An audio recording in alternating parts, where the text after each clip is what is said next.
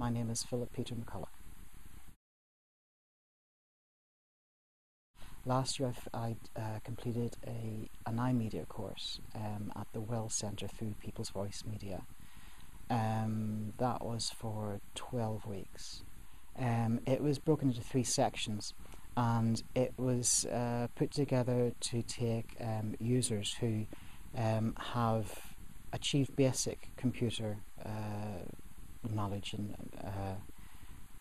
but who sort of are still looking to be introduced to the concept of maybe blogging and connecting with people around the world in networking. And I also at the same time was studying at the Manchester College on a interactive media level 3 because I completed the level 1 and 2 the year before that. The iMedia course was level 1 because a few did say to me, but you're doing a level 3 interactive media. But the thing was that the interactive media wasn't, it didn't focus on everything. There's a lot of things the iMedia course was going to focus on. So the Photoshop had done that with Manchester College, so I just followed that through with the iMedia course. But the video editing was sort of putting together a video that was more sort of community-based, and sort of learning how to put together something that was community-based instead of something that had a storyline, for example, being in the horror genre or something like that instead. And also the shopping on the internet. While I had previous experience of sort of looking after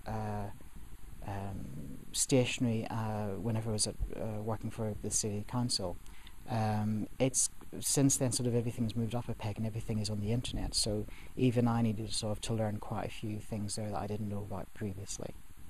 So it was all very beneficial. It covered quite a few areas that probably I hadn't done at the Manchester College, so they just ended up complementing each other quite well.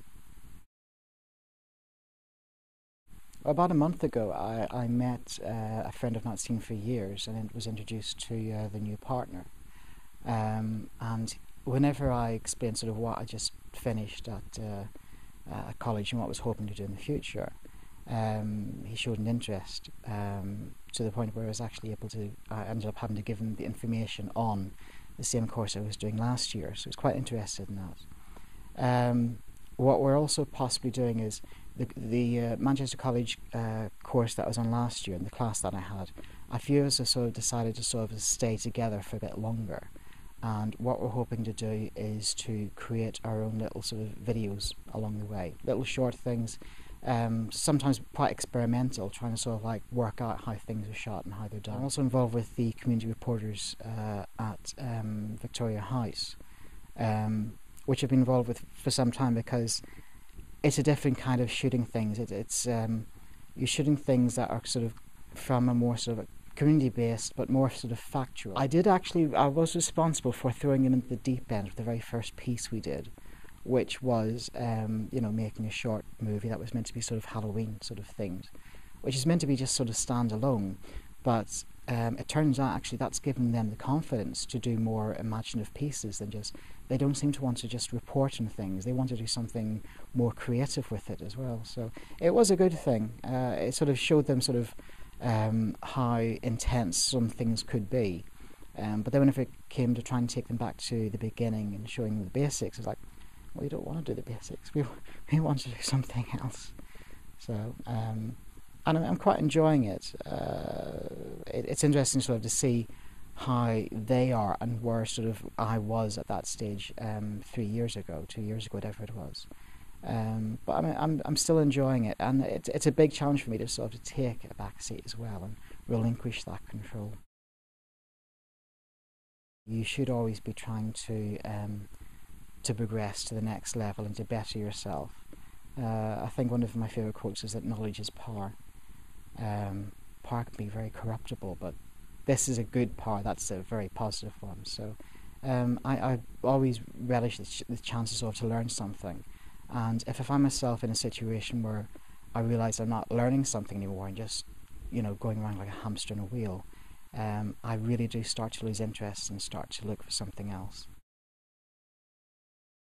Whenever I was a kid, I was unfortunately in one of those families where you don't have your own opinion, you don't have your own thoughts. You're told what to think and you're told what to say, and I sort of remember sort of going through school and really, really trying, but because I didn't know how to ask questions, because I was very introverted and very shy, and I wouldn't ask questions, I didn't always get things right.